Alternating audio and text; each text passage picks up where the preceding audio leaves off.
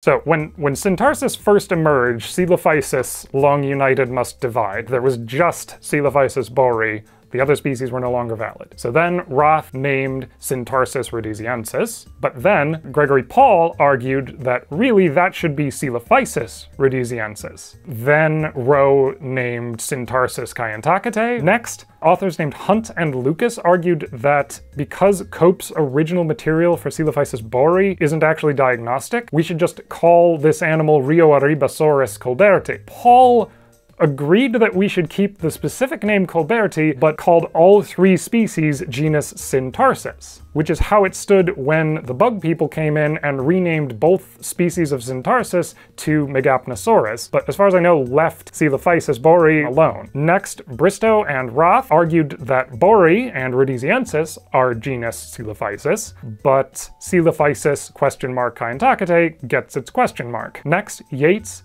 re-examined South African material of Coelophysis rhodesiensis and determined that it was actually Dracovenator, which is not even a coelophysoid. Gay re-examined juvenile specimens of Coelophysis kayenta and found similarly that that is Kayentavenator, which is also not a coelophysoid. There are problems with that paper though. And finally, Martinez and Apeldety's phylogenetic analysis of their new genus Lucianovenator found that Megapnosaurus is a separate genus from Coelophysis, and also Syntarsus, in quotes, is a separate genus from either of them, which is more or less how things stand now.